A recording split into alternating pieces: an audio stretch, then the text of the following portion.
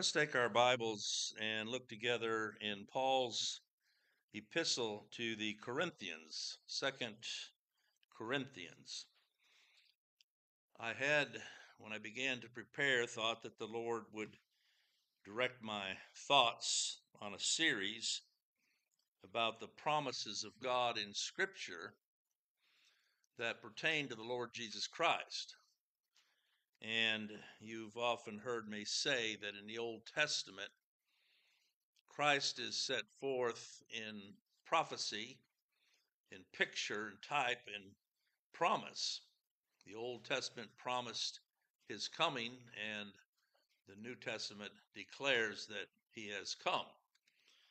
And as I began to prepare, my thoughts were on 2 Corinthians chapter 1 and verse 20, which is a key verse from which then I thought I would develop some messages in line with what Paul says there in 2 Corinthians 1:20, for all the promises of God in him are yea, and in him amen, unto the glory of God by us.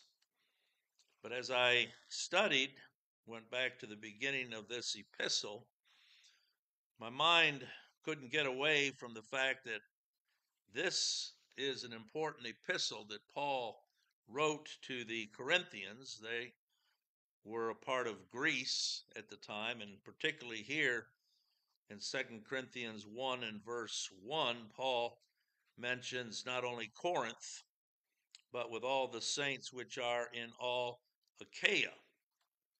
And that was a Roman province just south of Macedonia in Greece, and consisted of the southern part of what we call Greece today.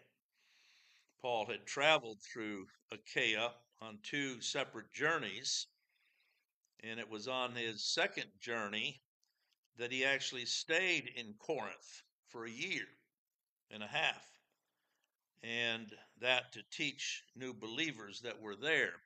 A lot of the history of these epistles you can find in the book of Acts, and if you'll turn back to Acts chapter 18, you'll see where Paul was directed by the Lord in this area to begin with, along with Silas and Timothy, that he also mentions in the first verse of his letter to the Corinthians, so they would have known Timothy. But it was with much opposition that he went and preached the gospel. And verse 11 of Acts 18 says he continued there a year and 6 months, teaching the word of God among them. So you can go back and read that history if you would like at some point.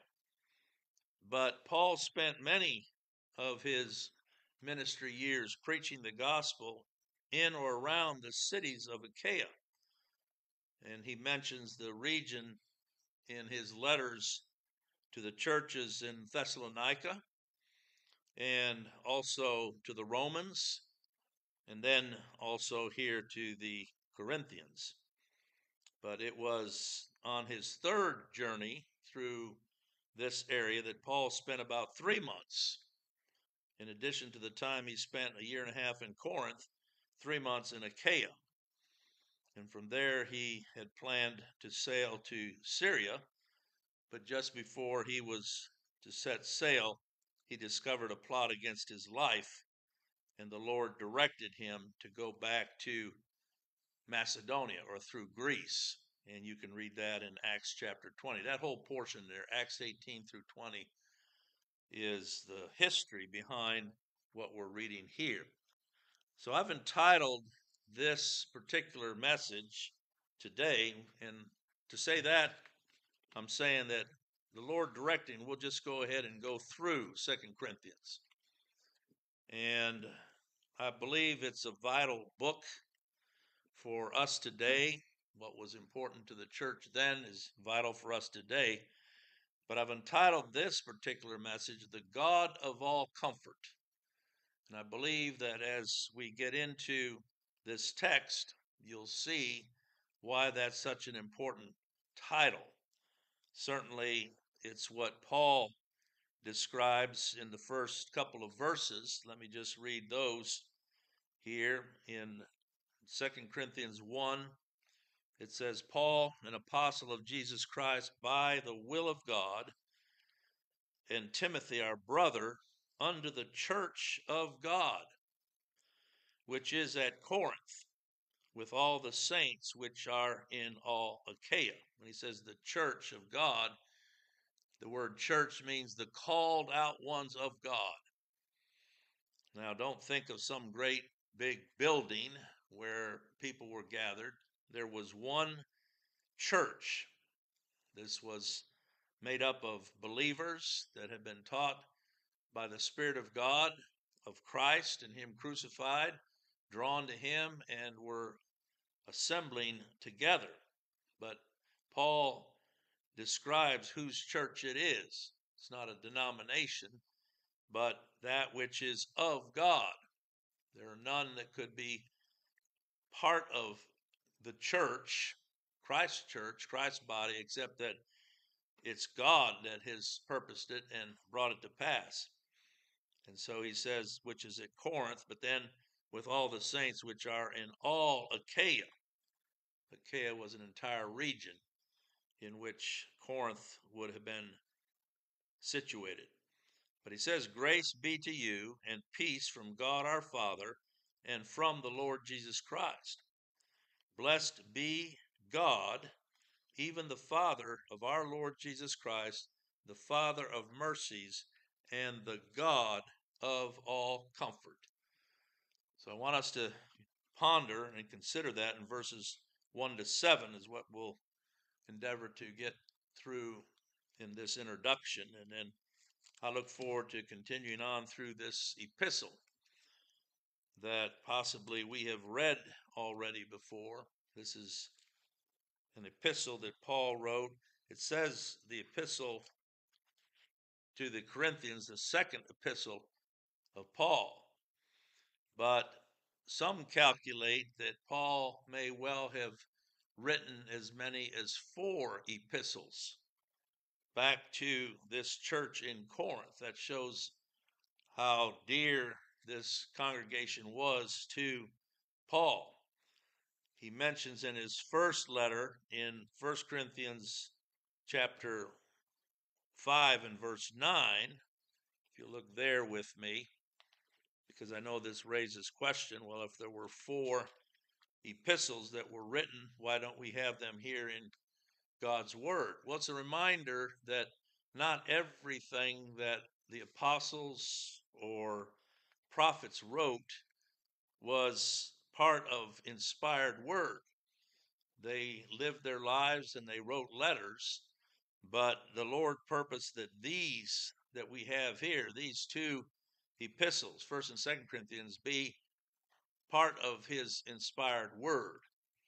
People like to talk about the writers being inspired, but it's His word that is inspired. And here in 1 Corinthians chapter 5 and verse 9, you notice he says, I wrote unto you in an epistle not to company with fornicators. So there Paul mentions his first letter in 1 Corinthians 5:9. His second letter is actually the book of 1 Corinthians. So when he says here, I wrote unto you an epistle not to company with fornicators, he's talking about one that actually was prior to what we have here, 1 Corinthians. And yet this is the one God purposed that should be preserved for us to read today. And so the second letter is actually the book of 1 Corinthians. And then 3 times in 2 Corinthians, Paul references a third and painful letter that he wrote.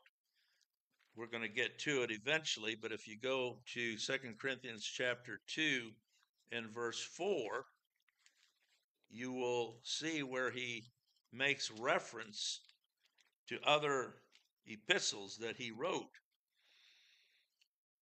2 Corinthians chapter 2 and verse 4 says, "For out of much affliction and anguish of heart I wrote unto you with many tears, that ye should be grieved, but that ye might know the love which I have more abundantly unto you."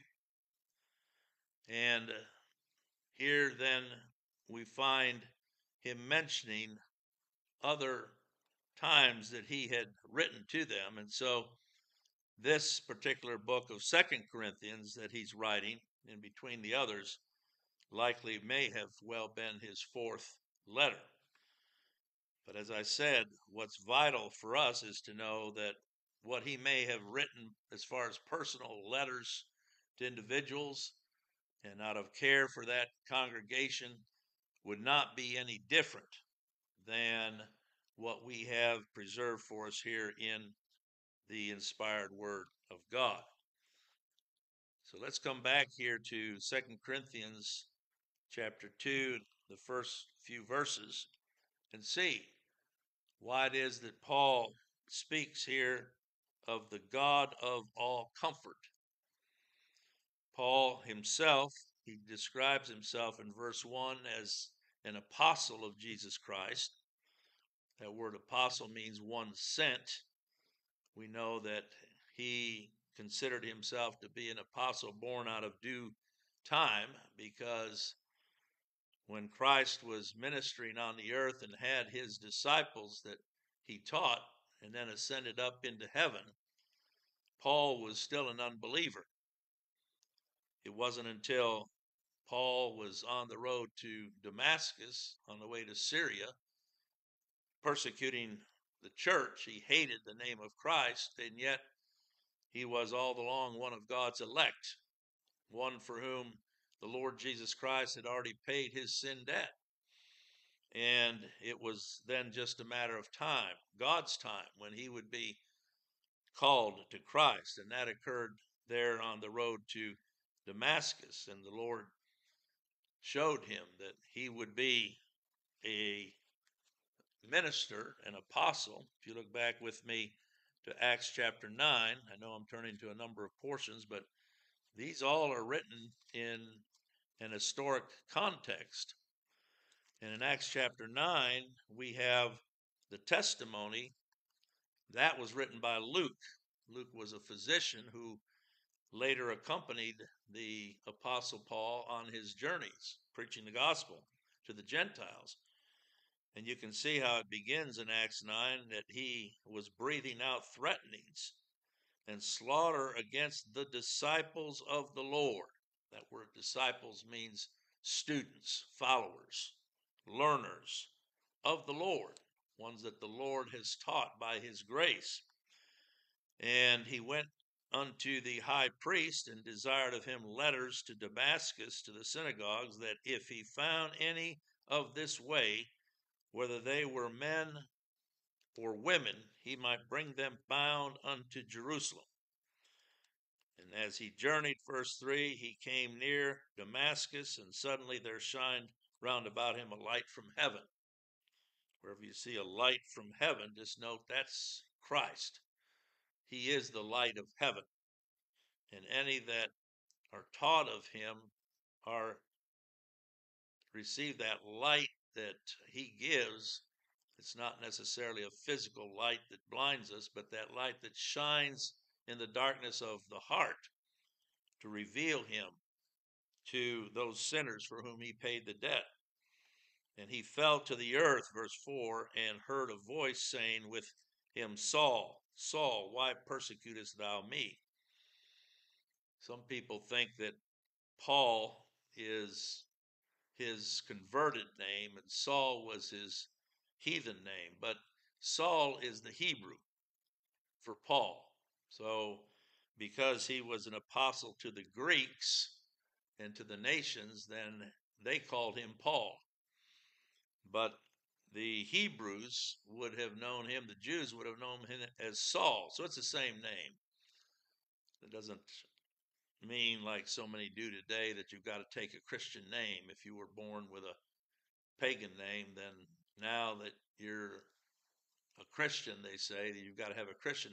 That's nonsense. Here, when it says Saul, Saul, that was his given name as a Jew. And he said, "Who art thou, Lord?" That's amazing, isn't it? Here's a man that was a religious zealot and knew the Old Testament scriptures, and yet he did not know Christ. So the very first question out of his mouth, "Who are you, Lord?" He knew that this was not any ordinary revelation here. And the Lord said, "I am Jesus." Notice the name he used. That was a name of derision for the Jews, Jesus of Nazareth.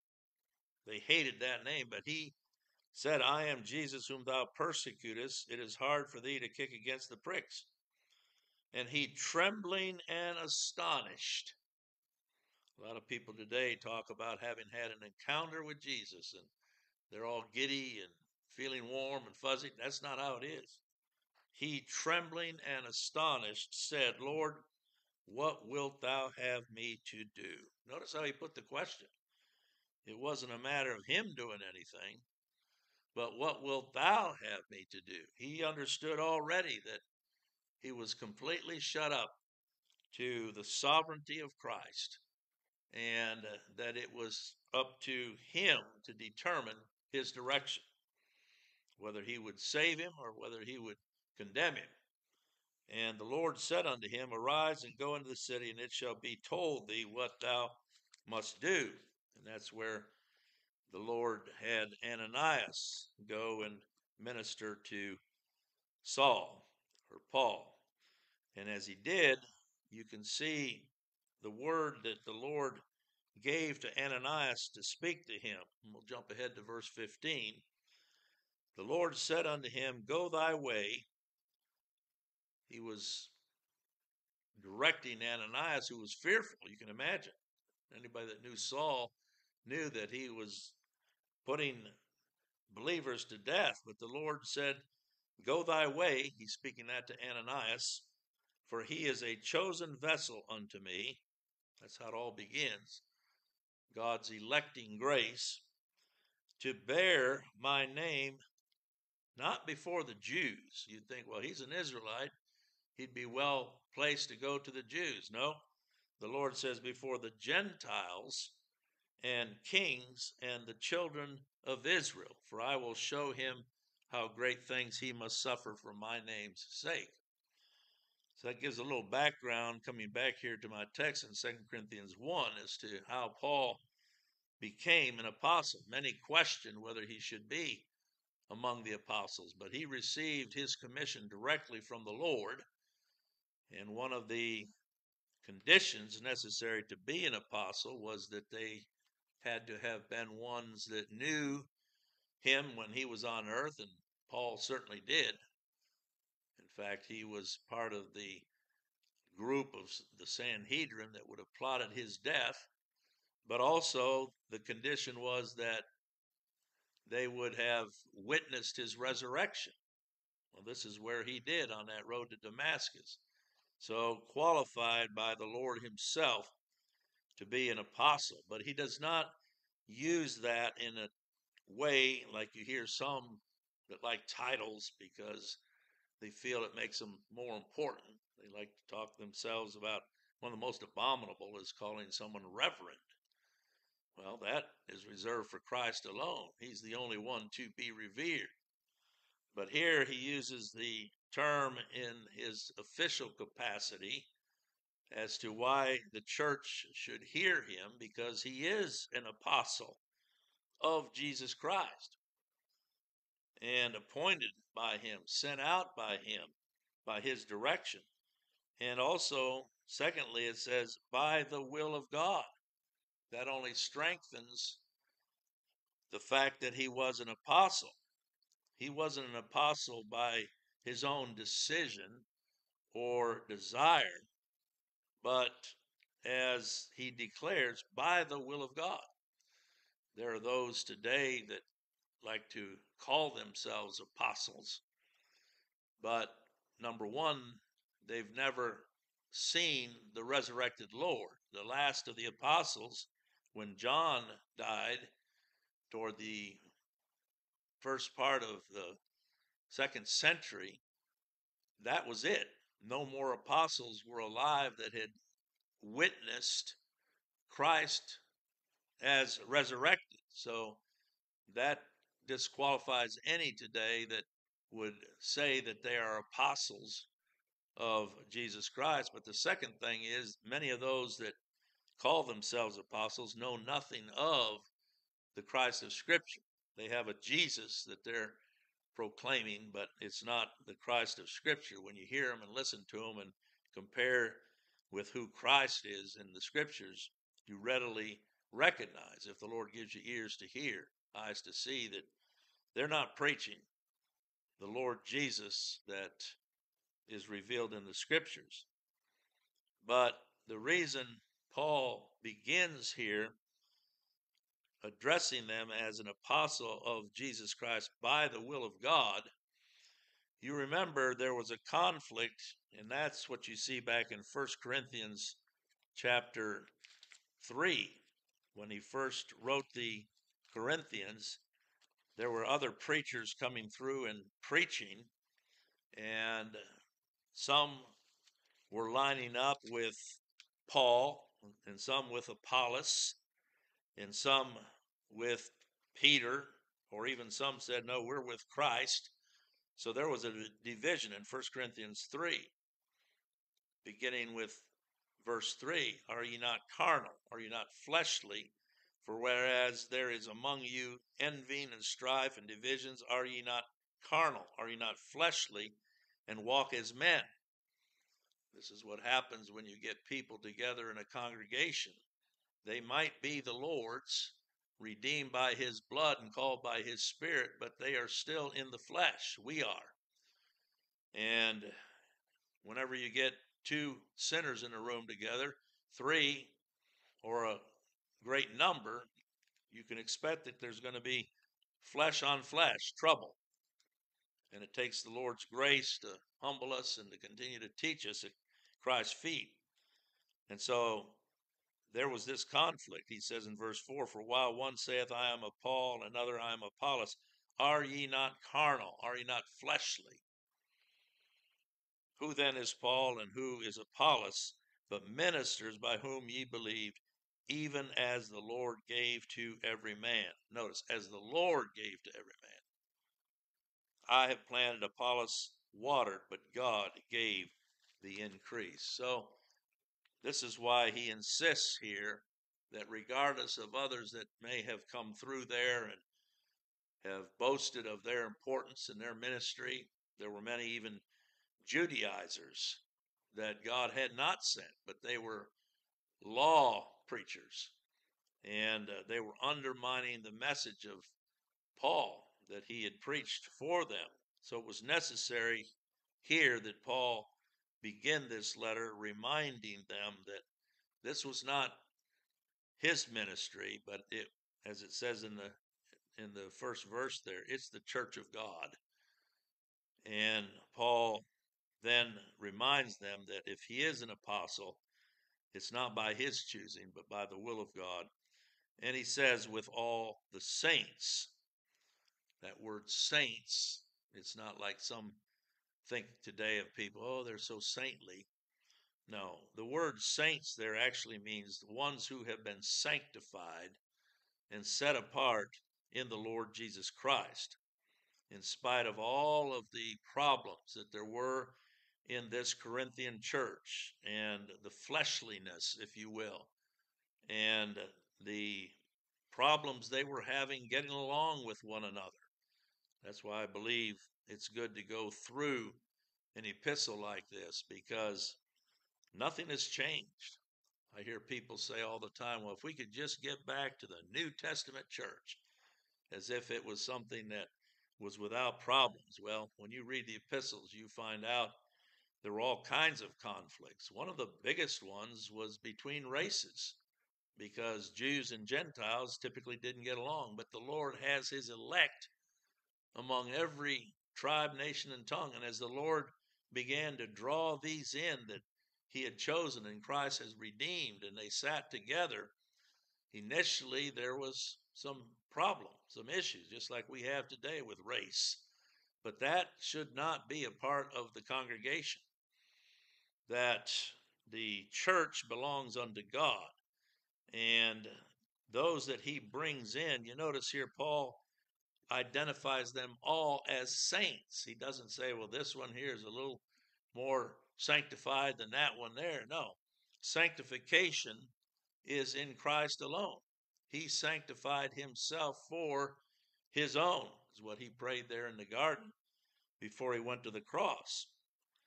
And so this is not to refer to them as being somehow super spiritual. As you hear some say, well, if anybody's a saint, that one is. No. If God has chosen you and Christ has paid your sin debt and the Spirit has called you, you're saints because of the work of Christ, his righteousness that he earned and established, and God imputed when Christ died on the cross. And there's no difference. There aren't degrees of holiness. You're either holy or you're not. And if you're holy, it's not your holiness, it's the holiness that the Lord Jesus Christ earned and established on your behalf, and God the Father put to your account. And any that are the Lord's share in that righteousness, in that justification, in that sanctification that Christ accomplished. And so that's who he writes here. All the saints who are in all Achaia. It shows that this letter to the Corinthians, God purpose should be read among the other churches. And that's why they were written. And that's why we have them preserved for us today. We continue to read these letters as an extension of the ministry that the Lord gave to the Apostle Paul. So this was not just for those in the city of Corinth, but for any of the Lord's people, wherever they might be found throughout that region. And what a miracle it is and a blessing today to have these scriptures preserved, that we can go back and study them, and nothing has changed. God doesn't change. Truth doesn't change. His word doesn't change. And so we rest in what we read. But again, this is the sense in which he is the God of all comfort, because he knows those that are his. He knows those that he has chosen. He knows those for whom Christ shed his blood. And as Christ said, he'll not lose one. And so Paul writes here, even though there were problems and issues, yet you can see, just like he refers to them all as saints, sanctified, set apart in the Lord Jesus Christ. But number two, objects of grace. Grace and peace. Grace be to you and peace. And notice, he doesn't just state it, but from God our Father. And the word and there, it's not as if Jesus Christ and God the Father are separate. That word and can be translated even from the Lord Jesus Christ. Any grace that God manifests toward any sinner, it must be and always is through the Lord Jesus Christ. He's the mediator. He's the one that is the first elect, and in him all others that he has chosen are elect in him. And these familiar greetings, sometimes we read over them really quickly. In Paul uses them in all of his New Testament letters and epistles. But we're never to take it lightly. Stop and think for a minute how a holy God, a just God who cannot look upon sin, can declare sinners of his choosing to be objects of his grace, and that they enjoy that peace. This is not just some warm, fuzzy feeling inside, but peace with God, peace with a holy God. That was established at the cross when Christ paid the sin debt.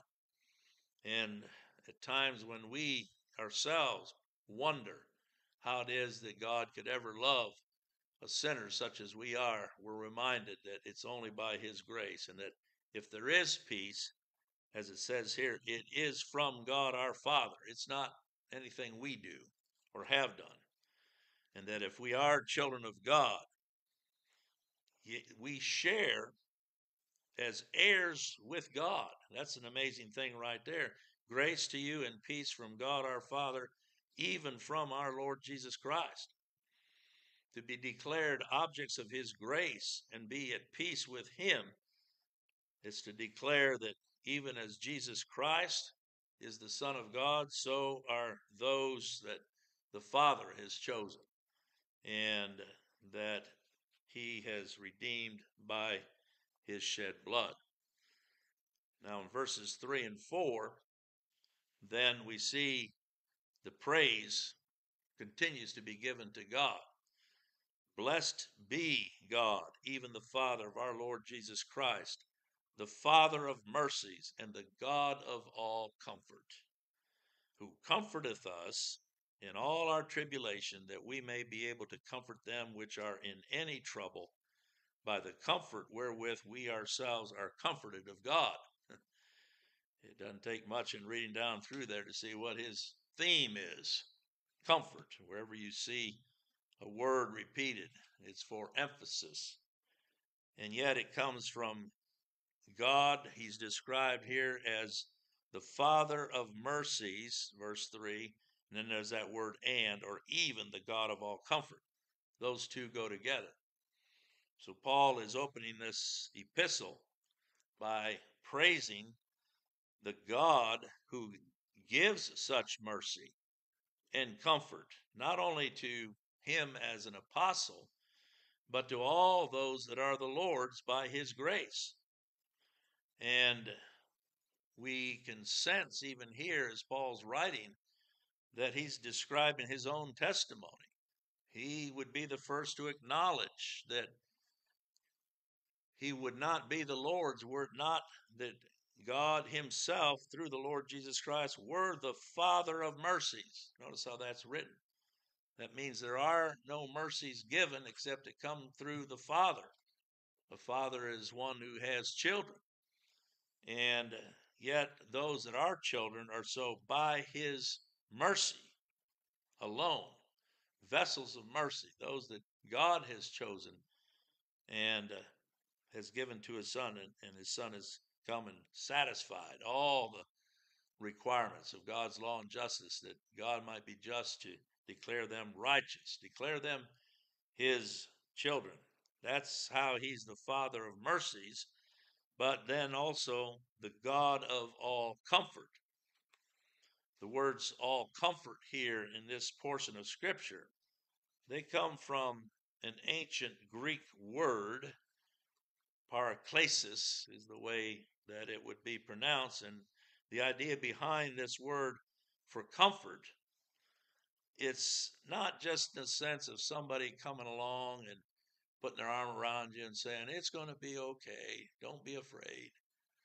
There's a deeper meaning here in this word that speaks of God himself, yes, coming alongside, standing alongside, but as an advocate, and one that takes the trouble himself and strengthens and helps and makes strong those who are comforted.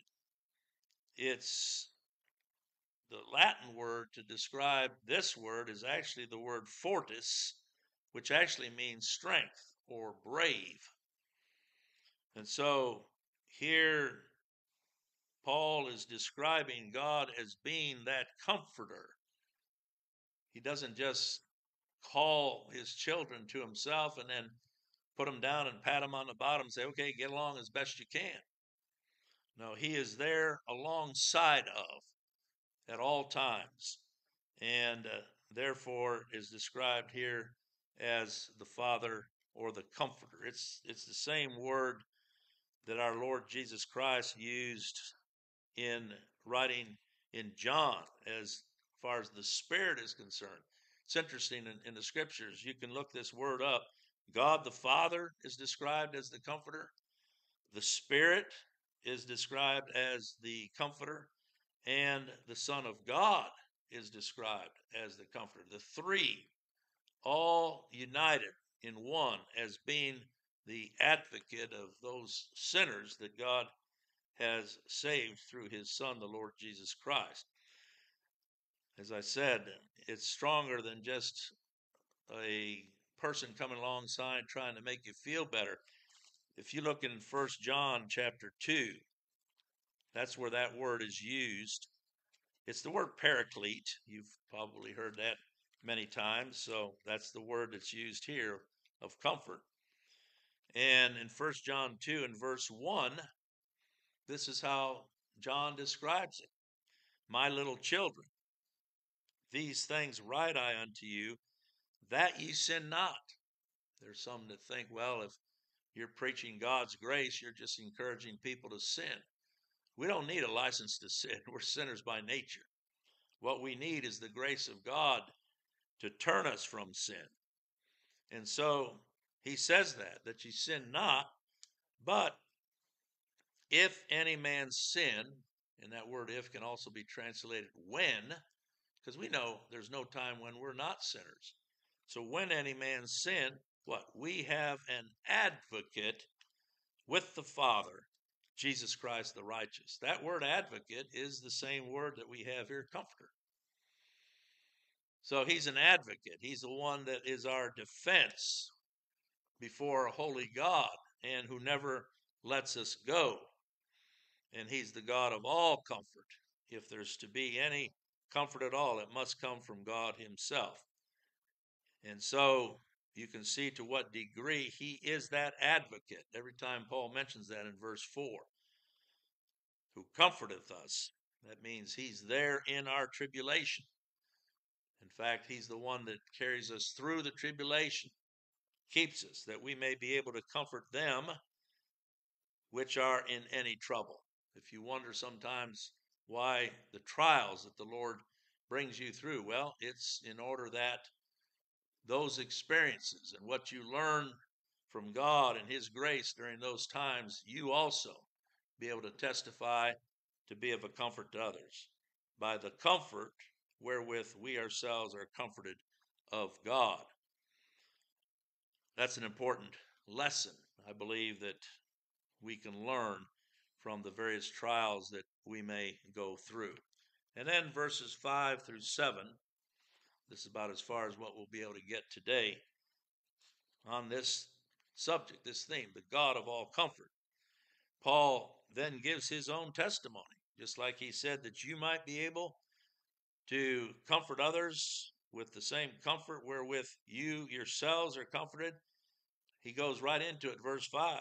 He's not just writing theory here. He himself, of any man, for the sake of Christ, had been through all kinds of trouble and tribulation, persecution. He says, verse 5, for as the sufferings of Christ abound in us. He's speaking of himself. He's speaking of Timothy. These were ones the Lord had raised up to minister to them, but they themselves were not living in a bubble. The preacher is not a Teflon preacher where he doesn't feel the afflictions and troubles and sorrows and trials that those for whom they preach are going through. As the sufferings of Christ abound in us, so our consolation also aboundeth by Christ. And whether we be afflicted, it is for your consolation and salvation, which is effectual in the enduring of the same sufferings which we also suffer. Or whether we be comforted, it is for your consolation and salvation. And our hope of you is steadfast, knowing that as ye are partakers of the suffering, so shall ye be also for the consolation. So even though there were a lot of things wrong with the congregation there in Corinth, and a lot of divisiveness and strife and other things going on, yet Paul writes with great hope that if they're the Lord's, the Lord is the one who will keep them. It's not up to us to try to straighten people out.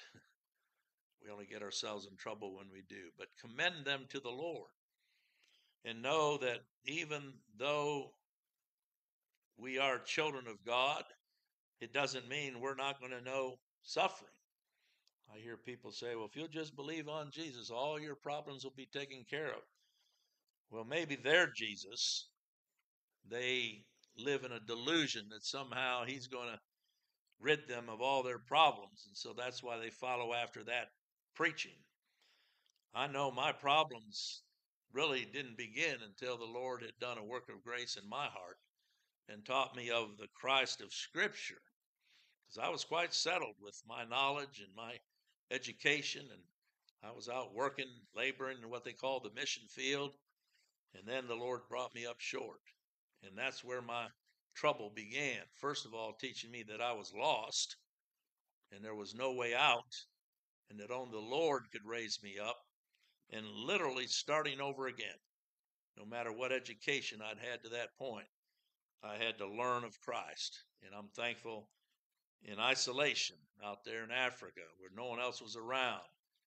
I many mornings got up and went down by a river and sat there and read the scriptures from Genesis to Revelation, looking for Christ, asking, begging that the Lord would not leave me to myself.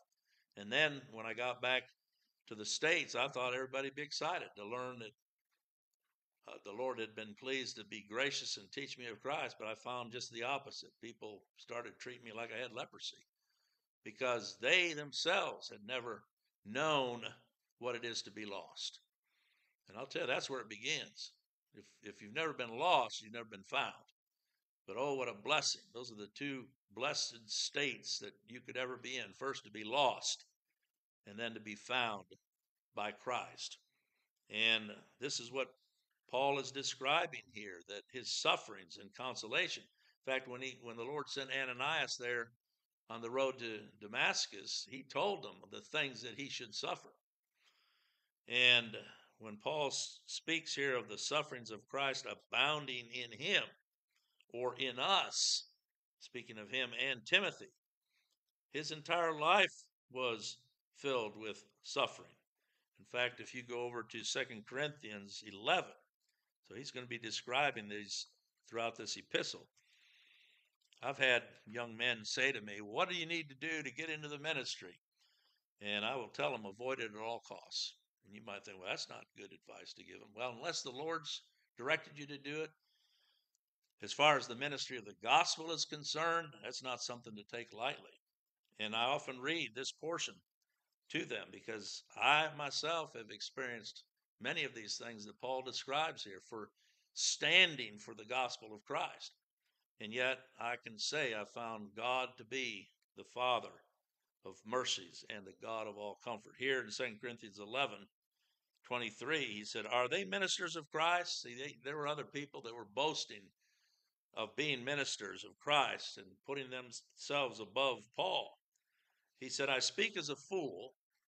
In other words, he wasn't relishing having to defend himself, but he said, I more. In labors more abundant, in stripes above measure, in prisons more frequent, in deaths oft. Of the Jews 5 times received I 40 stripes, save one. Thrice was I beaten with rods. Once was I stoned. Thrice I suffered shipwreck. At a night and a day I have been in the deep. In journeyings often, in perils of waters, in perils of robbers, in perils of mine own countrymen, in perils of by the heathen, in perils in the city, in perils in the wilderness, in perils in the sea, in perils among false brethren, in weariness and painfulness, in watchings often, in hunger and thirst, in fastings often, in cold and nakedness, beside those things that are without, that which cometh upon me daily, the care of all of the churches. You want to be in the ministry?